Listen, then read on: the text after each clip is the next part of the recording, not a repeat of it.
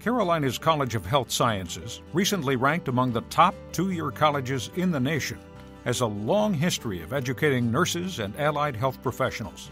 At Carolina's College, students thrive in a small school atmosphere, yet have access to world-class healthcare opportunities. Well-qualified faculty, leading-edge simulation technologies, and the affiliation with Carolina's Medical Center all contribute to the way the college prepares graduates to offer exceptional patient care. Histotechnology is the preparation of a microscopic slide from a tissue section to lead to a pathologist to give a patient diagnosis. So a histotechnologist might be involved in the grossing process. We are looking at the tissue to determine what is abnormal and what's normal tissue. So we're being the eyes for the pathologist since they're not actually going to be seeing the tissue.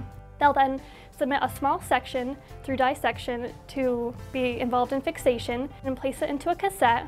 Once the tissue has been fixed, it then goes on an automated machine called a tissue processor, in which there's different levels of formalin and graded alcohols that remove water and lipids through a process called dehydration.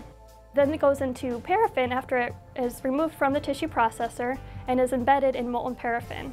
During this procedure of the embedding, it is very important that the tissue is oriented correctly.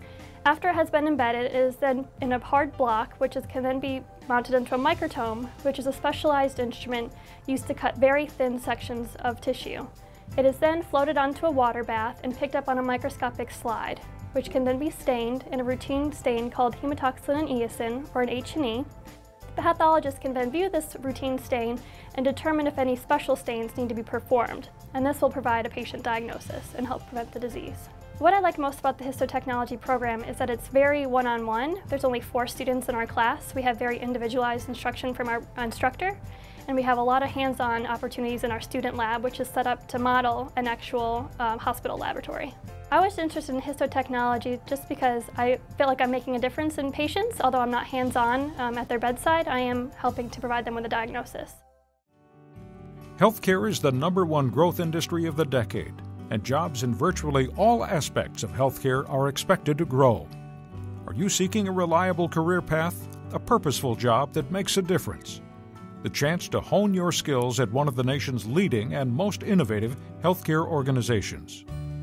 If so, Carolina's College of Health Sciences may be right for you. Contact us for more information.